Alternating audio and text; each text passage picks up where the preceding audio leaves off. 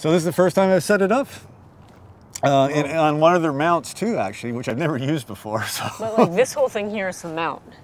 Yeah. And this tube here is the telescope. So the mount is very complex because why? Why is the mount so complicated? Well, when you're going to be doing, say, astroimaging, which like, this mount is designed for. Like you're taking an image and expose it for like an hour. Of very dim, deep sky objects like nebula or galaxies or globular clusters, you're going to have a long exposure, so you need a mount that's very steady and also that it can track exactly. Because you want the image recorded on, you don't want anything moving around. So the way this mount works is that this axis here, there's actually a polar scope, which I haven't installed yet. Oh, I see. I will try to point this at the North Star, the polar star.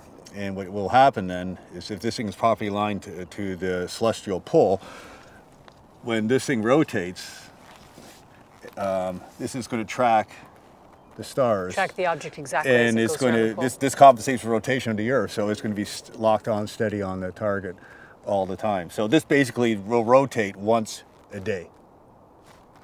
And this is really hard to align with the North Pole. I remember being a kid, like a teenager, I bought a telescope. Like the first time I ever got a job, I saved my money and bought a telescope, and my dad would help me to try to line it up with the North Star, because if you can't line it up, you can't track.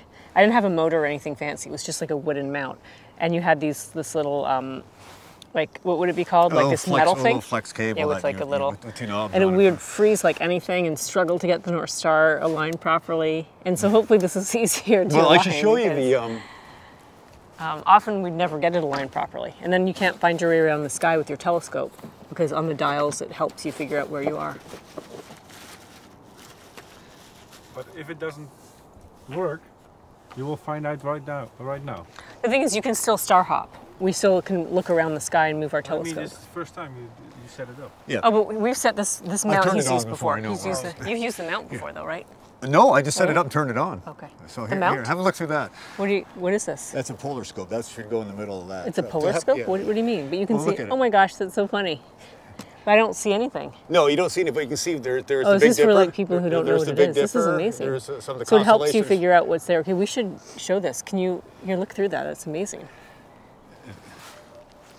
It's got the graduations in it. So you line all the stars up, and then it'll help you find the North Star. So That's then- really great, Charles. I've never seen anything like that. Yeah, that's your polar alignment Really? scope. So you don't just have to find it like on your own? No. Wow, no wonder I There's struggled. other ways Do you you can think they do- had that before, like 30 years ago when I was... No, No?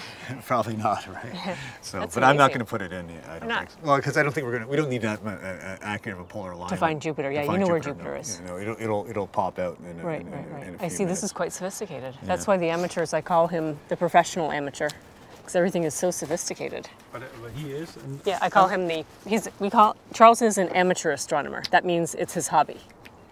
So he's not trained as a professional, he doesn't do professional research, but it's just a hobby for fun. So actually, but I do have a nickname where I call him the professional amateur, because everything he does and knows how to do and all his equipment is so sophisticated. So I'd never seen that polar scope before. It's really amazing. We have an easier to use scope that we use more often. It's not here, it's at our cottage. Oh, there it is. There's Jupiter. Oh wow, it's so high, Charles. Look how high it is. It's 40 degrees. I think it's a little higher than that. Well, your hand is 25, right? Oh really, your hand is 25. I don't think my hand's 25 degrees. I think I was off on I think your hand is 5 degrees, so yeah, that's about right. 1, 2, 3, 4, 5, 6, 7, 8. Nice. It's amazing how it just popped right out. But you can see it's not twinkling at all either. Yeah, it's amazing. We have an easier to use telescope. It has a mount that's called a Dobsonian mount, but you just move it around with your hands and it'll stay steady, but it doesn't track anything. So if you're looking in the eyepiece, you can see your object drifting out as the Earth is turning. This is more if you want to do imaging or something more complicated. Charles, I bet you could stick a camera on here and measure a planet transit. I don't know if the aperture is right. I think... Yeah, I think you definitely could. Because you have to do 1% photometry. You'd have to have a nice detector, though, that wasn't too noisy. I'm sure you could do that. This has like an adapter for a camera, right? Yes.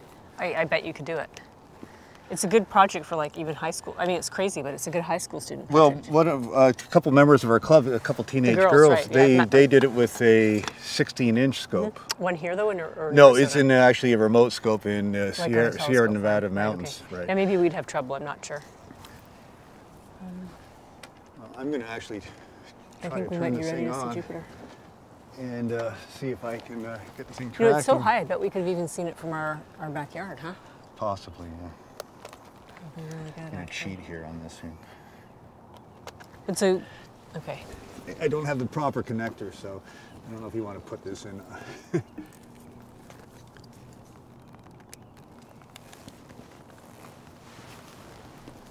I can hear something. Yeah, the motor's running.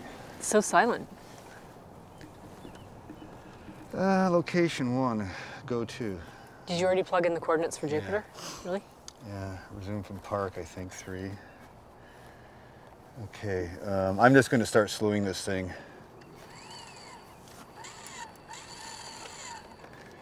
Let's make sure that's all locked.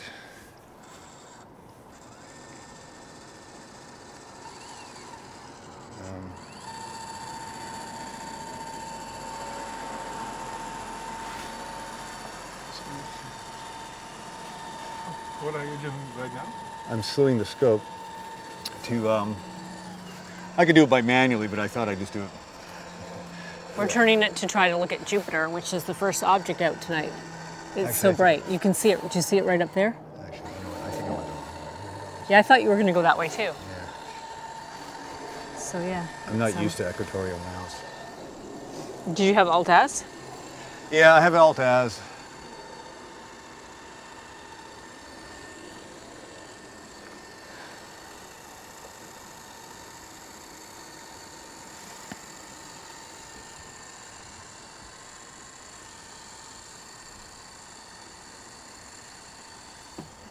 It's really nice. Too bad Saturn's not out. Nope. Oh, wow, I can see the bands very clearly in this. I think you should take a picture of this, Charles, and post it on Facebook and show your friends how great it is. Hopefully I can. I got a camera. I got mine, but it's not super great. I don't know if I will be able to take a picture to it, but Okay.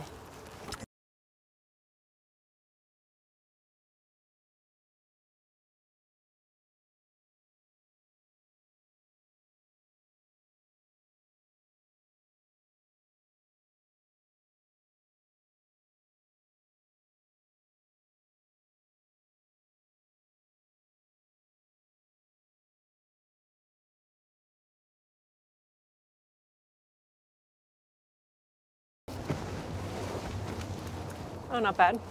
My parking job's not too bad. Oh, nice. It looks good all set up, Dad. yeah, it does, doesn't it? How does it look? Does it look better? Yeah, it looks better now. That was more How do you guys contrast. like it? It's this new telescope.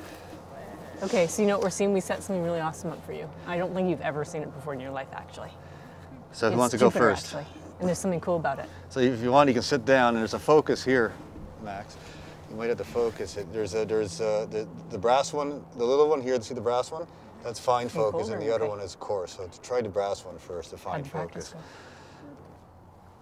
focus. White with a bunch of black dots. No, I don't know what that is. I think it's Here, let me see, let me see. Oh, I see it. Okay, do you want to try and get, it looks completely out of focus though. I think it's out of focus. What do you see, Alex? Which one's the coarse focus, Charles? Black. Oh, okay, you need to move the black one, not that one. Well, Oh. This. Maybe, maybe not. Let me try, let me try. Because it was. Let me do it, Just stay there.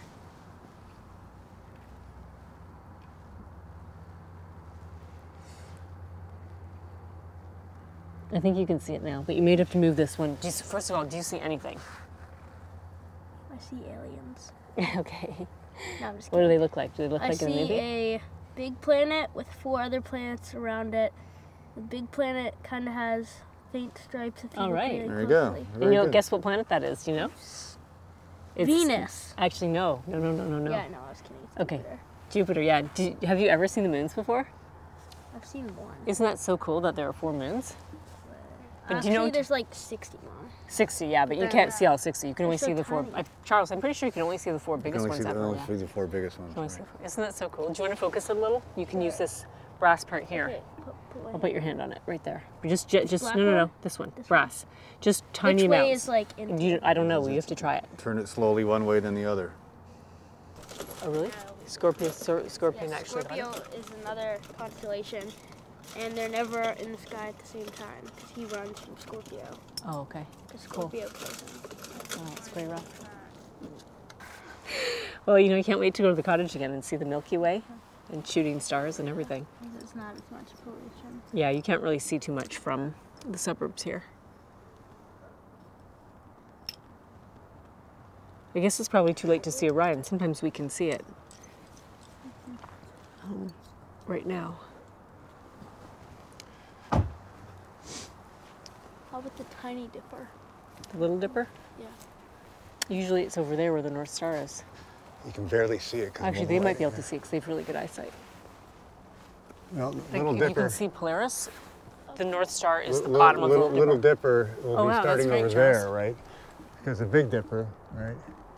You follow this from the Big Dipper, there's the handle, right? It goes to Arcturus, right? But Oh, right. Arcturus is really red looking. follow that, and there's the North Star, which is on the handle, the end of the Little Dipper, which you Can can. you see that?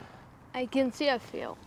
I can Charles, see that and then one other one. Charles, show them Can I how with the see Big those Dipper ones? you arc to Arcturus and Right. spike to Spica. Right, so there's the Big Dipper. You follow the handle, which arcs See it? to Arcturus, That's Arcturus. and then spike to Spica. I can't. Sure, just look up at Jupiter. There's animals under the ice. There's bacteria, I think. Yeah, but obviously not wondering about this stuff. Oh, right, because they're too dumb. Well, maybe it could be. Right? Maybe who knows? Maybe I don't think have they a- wonder. Like, do you think maybe there's a ants wonder? complete